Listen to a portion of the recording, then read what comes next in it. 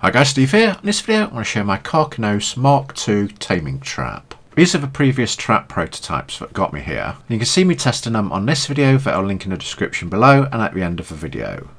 The trap is based around this test version. We have double doorways in the V formation. The crab didn't even try to retreat when it's high on torpor, so I think I'm going to have to experiment between the distance of the trap and the catapult. But I'll do that in a later video, on with the trap. Right, the first thing is to find some flat ground. This trap is going to tightly hold the crab, so it needs to be millimetre precise. You need 3 ladders, 2 stone triangular roofs, 4 pillars, 8 fence foundations, but you'll only need 4, 10 double doorways, 2 stone ceilings and a catapult. Then add them to your hotbar. We do the foundations first and the double doorways. Now what you're going to do is put the foundations into a V formation. Then you're going to build onto the ends of that. And those endings need to be exact same height as each other, otherwise you'll have problems getting the crab in. Then at the back we're building another V to make a cross. Just like that. Then delete the centre segments. Just pick them up.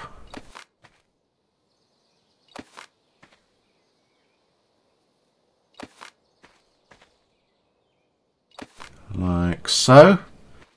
And there's the 4 foundations we need.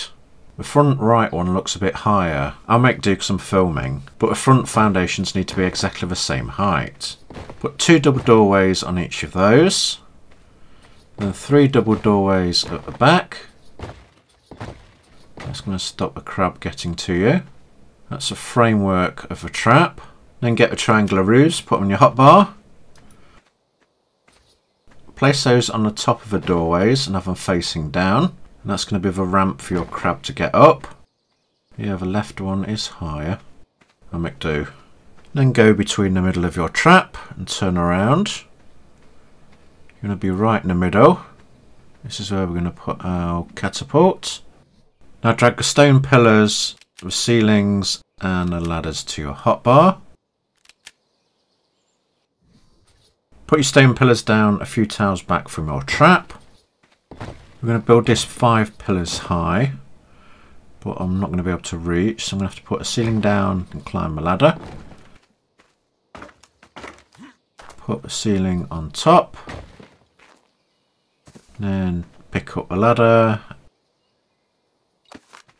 and pick up the ceiling. There we go, that's high enough. Now I'm going to place the other ceiling behind that one. Then place the ladders at the back. 3 down's enough. Climb up. Then put your catapult on your hotbar and put that on the first tile. That might be a bit too far forward, just check. Yep, let's pick it up and move it back a bit.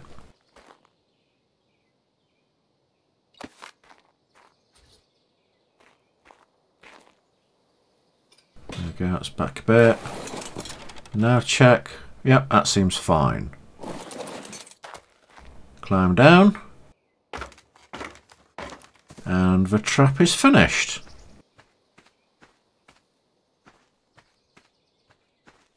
It's nice and easy to make. You're just making a cross on the ground. You don't need many resources to make it. Not that you'll care at this stage if you're high enough to make a crab saddle. And as you're about to see, it works quite well. So let me demonstrate. You kite the crab up here, it walks up the ramp and then drops down into the centre. And the V-shaped doorways stop it moving forward. As the crab rotates on its centre, it will probably turn around. So I've got another V-shaped frame on the right, at the back and on the left side. And that should stop it moving so much. Let's get a crab and I'll show you in action. Right, because the left side's slightly higher, I'm going to have to wait on the right side. So the crab can get up, drops in the centre, and we've got it trapped. Next, climb a ladder, get on the catapult. If you've placed it correctly, the crab will actually turn to face you like that. Then keep shooting it and hit it on top of its back. You don't want to hit it in its legs or its claws, as that'll just end up damaging it and you don't get any torpor from it. Use a catapult rather than a cannon, because if you've got a lower level crab, the cannon will kill it. If it does turn, wait for it to stop, or if you're good enough, shoot it on its back when you can. Because we've built catapult on 5 stone pillars, it's high enough to shoot down over its claws. And the crab usually turns and tries to run away when it's high on torpor. As you can see, we've got it down pretty easy.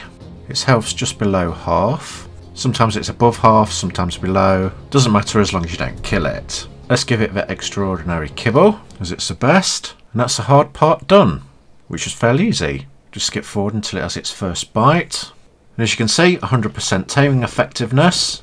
And you'll gain a maximum of 74 levels.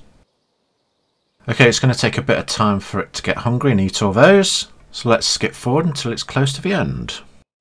Almost there. I'm going to times 4 server, by the way. And there you go, it's tamed. Be gentle with the Karkinos when it wakes up, because it might be a bit crabby. Just put a saddle on it, and hold space and hop it out of a trap. As you can see, it's a fairly good trap, but not the work of genius I'm after. I've tested it out over and over again and it seems to work fine, but it's not perfect. The crab still turns around when it's high on torpor, and because the crab fits inside a trap extremely snugly, if the front 2 ramps aren't exactly the same height, it's a bit of a pain to get it in there, and you have to stand to the side. So I think I'll have another go at designing a better one, but we'll use this one for now. If this video is helpful for you, please like, subscribe, click the bell notifications and all, and share it with your friends. There's links to other videos at the end. Comment on what you would like to see. Thanks for watching, and hopefully I'll see you again. Goodbye.